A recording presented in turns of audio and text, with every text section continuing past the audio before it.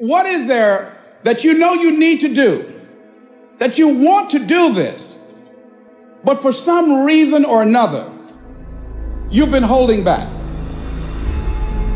For some reason or another, you just have not been able to work through the procrastinating or putting it off or justifying, and you know you ought to do this. You really want to do this, but you don't know why you haven't done it. There are times when you're looking at it and you say, I know I need to do this, but I don't feel like it.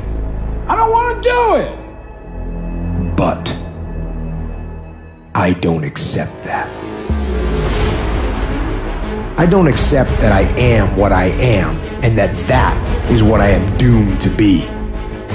No, I'm fighting. I'm struggling and I'm scraping and kicking and clawing at those weaknesses to change them. In order to begin to reinvent your life, you've got to make a conscious, deliberate, determined effort. That you really got to put all of yourself into it. There must be discipline. Discipline calls for strength and fortitude and will. It won't accept weakness. It won't tolerate a breakdown in will. It will put you on the path to strength and health and intelligence and happiness and freedom. What kind of decisions are you making right now? And where are those decisions going to take you? You get one shot. Opportunity comes once in a lifetime. You better make the kind of decisions that's going to take you to the NBA.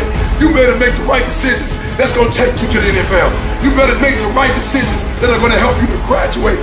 When the alarm goes off in the morning, are you going to get up or are you going to roll over and sleep more?